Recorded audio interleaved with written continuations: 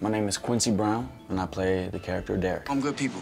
Boy, get out of here. My dream to be an artist began, say, roughly the end of high school. Am I saying I can make people's lives better?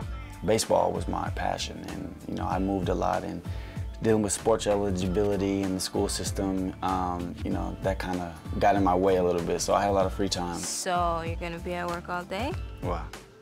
You got a better offer? Just might. So I started going to the studio, started getting in acting classes, and started perfecting the craft in the kind of confused transition stage. Back, roll.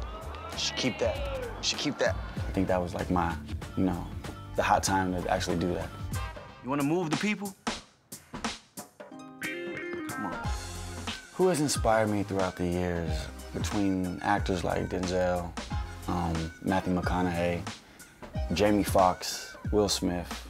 I mean, a lot of people who are multi-faceted in their craft. The moment I knew I wanted to be an actor, it had to be when I had my first movie set experience. I was fresh out of high school.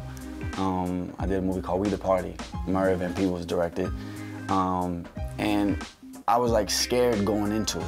But it's like as soon as I got there, my whole body, everything, my feelings just kind of like reverted and changed and was just like all of a sudden ready. The work really has to be put in, I don't think that everyone really knows how much work goes in everything once they sign up for it. But I think, once you actually get hands-on and you're tested, you really know if your passion is valid or not. Yeah.